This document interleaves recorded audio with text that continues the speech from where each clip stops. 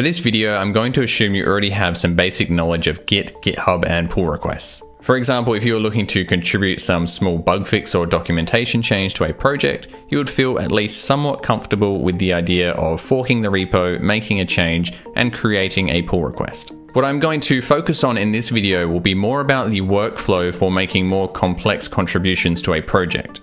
We're going to take a bird's eye look at the process from the initial idea and discussions, testing and implementing the proposed feature, and incorporating any feedback or change requests on the PR. Once you get past basic contributions, there isn't really any one way all this stuff works. What contributing looks like and the whole process and relationships surrounding it is going to be heavily project dependent. So I can't demonstrate a process and workflow that is going to be generally applicable everywhere.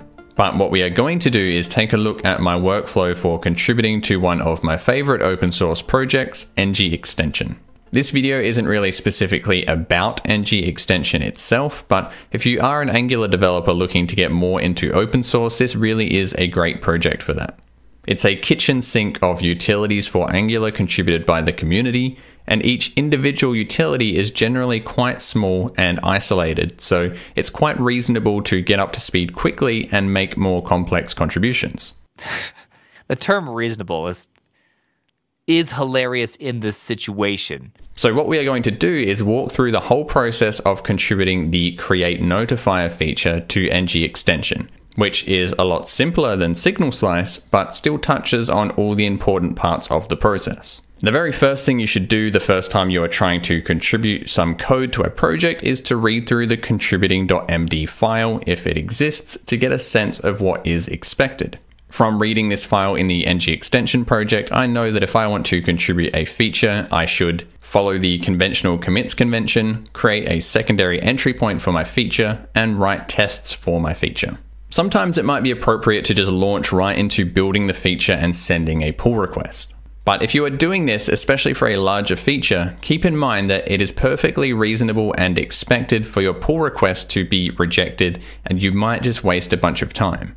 If you do this, I think it's a good idea to let maintainers know you're happy for them to throw away this idea, because it can be awkward or difficult for maintainers having to reject someone's work. In general, I think the aim should be to make the maintainers' lives easier because of your contributions, not harder. Although it might not always be possible, it goes a long way to have established relationships with people involved in the project. For this particular feature, I had a discussion about the concept with one of the maintainers of the project, who noted that they and others had similar ideas. This then led to an issue being created in the repository to gather feedback and opinions and settle on an initial API for the feature. I think an important thing to keep in mind is to not let your ego get in the way when ideas are being discussed. We can often feel a sense of ownership and attachment to our ideas, but open source is a collaborative effort and compromise can be important. That said, design by a committee also has its flaws, so there is certainly room for advocating for your views. You just need to try and strike a balance. Now we get into the fun bit, actually building the thing. This is actually something I'll often do first, even before discussing anything or opening any issues. It's useful to do this as a first step to just play around and see if you can create a proof of concept, which can also help discussing the idea in more detail with others. I already have a fork of ng extension set up on my machine, so when I want to make some contribution, I can just open that up. There's a problem here though. I might have updated this fork the last time I contributed to this project, which might have been days, weeks, or even months ago. That means the code I have here might be significantly behind the code in the main repo. To make working on this project continuously easy, we need to add an upstream remote to our repo that points to the main repo for the project. Just like our locally cloned repo will point to our own remote repository on GitHub, which is where we push to, we can also add another remote that points to the main repo for the project that we originally forked. This way we can easily pull in the latest changes into our own fork of the repo.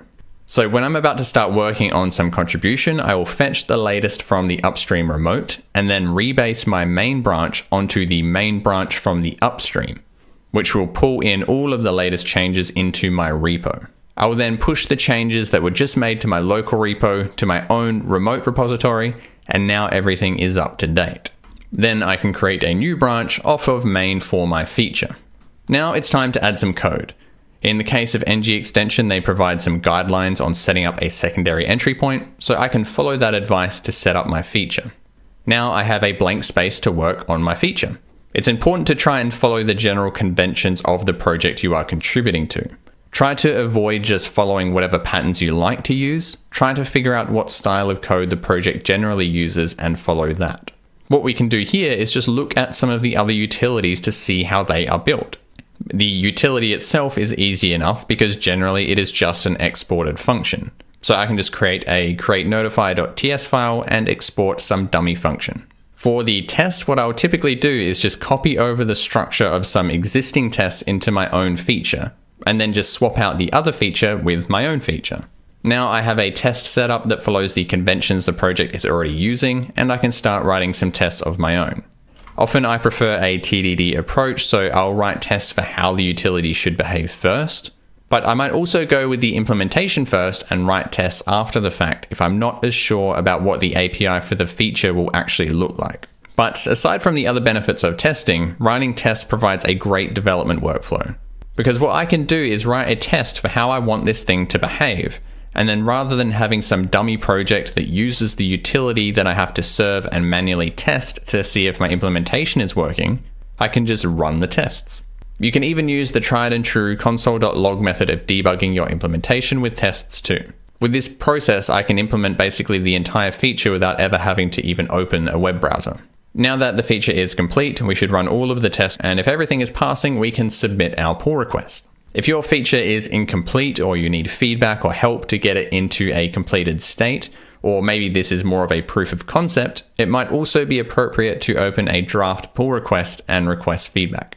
For more complex features or contributions in general, it is likely that you'll receive some kind of feedback or request for change on your PR. To update your PR with any feedback, you can just make changes normally and push to your branch again, and it will update your pull request. Typically, you will grant maintainers the ability to update your branch if they want to as well, so in some cases they might just make the changes required directly and merge without your needing to do anything.